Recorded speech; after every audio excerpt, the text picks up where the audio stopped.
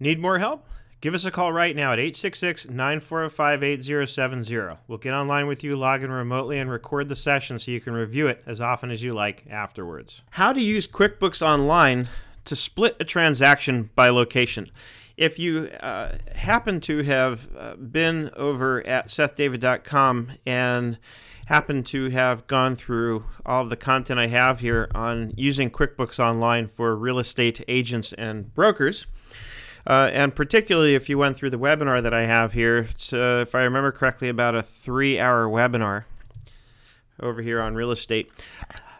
You may have noticed that I suggested using locations to track things by property.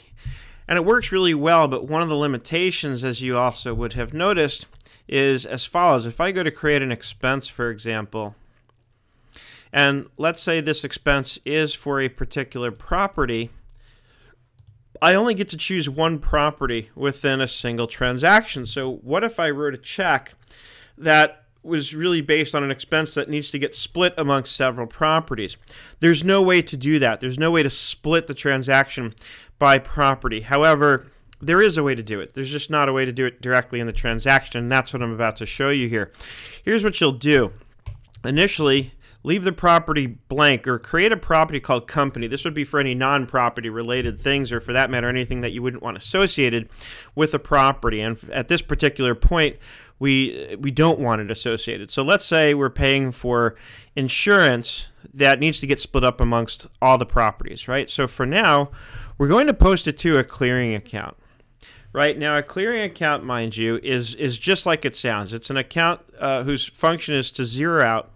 So before you use this in a transaction, I always like to go to the chart of accounts and just ensure that it is in fact zero right now, so that there's no question about what's going to be in there. So let's go, sure enough, from the chart of accounts, we can confirm there's no balance in there. The other thing we'll do is we'll just run the balance sheet real quick, because obviously the absence of it on the balance sheet also confirms that there's nothing in there. And notice right now we have a brand new company with $500,000 in the bank starting on the books, and it's all associated with the company. So now we know we can put this in the clearing and it'll be clean. This will be the only thing that actually shows up in the clearing account. So we put it to the clearing. Let's say the insurance costs us $1,200, and we're going to need to split that evenly amongst all the properties. So initially we just book this payment to the insurance company through the clearing account, save and close, yes. And now that that's done, notice we had the $500,000 is now reduced for the $1,200. It's sitting in the clearing. Now we're going to take it out of the clearing and we're going to distribute it amongst the properties. So how do we do that? We're going to do that with a journal entry. And because this is what I've noticed. In a journal entry, I can actually go line by line and describe the property. So the first thing we're going to do is we're going to take it out of the clearing. That's going to be a credit of $1,200 to the clearing account, and that goes against the company. And now let's fill in the properties. So we need it equally distributed between 123 Burbank Street, 213 Main Street, and 777 Pennsylvania Avenue. Now this is going to go to the insurance expense account, right? Let's copy that down. And sorry, I went too fast there. Okay, and unfortunately, as I add these accounts in, it resets the property for some reason. Not sure why it does that, but let's fix them.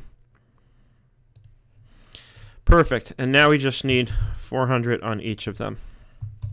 Obviously, you would split this in exactly whatever manner it needs to be split. It's not always going to be exactly even. Point being, I can run it through the clearing, pull it out of the clearing, and then distribute it however I need to amongst the properties. And if you're also using your customer list to describe your properties, then you can associate the names here as well. And so this is going to get it onto the P&L by property. So let's see what this looks like. Save and close. I'll say yes.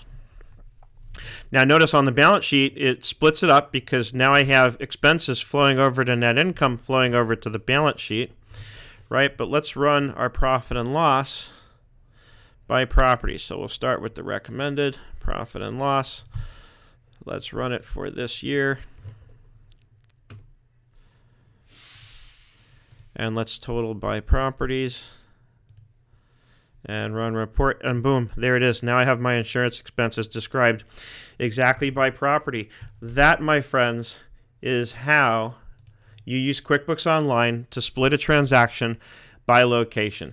As always, if you have any questions, concerns, comments, feedback, reach out to me. You know how to reach me, Seth at nerdenterprises.com, Seth at SethDavid.com. Use one of the luxurious forms that we've provided to you on all of our websites. Wherever you see a Contact Us link, you'll see a form you can fill out and send us your name, email, and information about whatever it is that you have questions about. And of course, we're available for training and for consulting, but for hire, so that we can either help you or do it for you.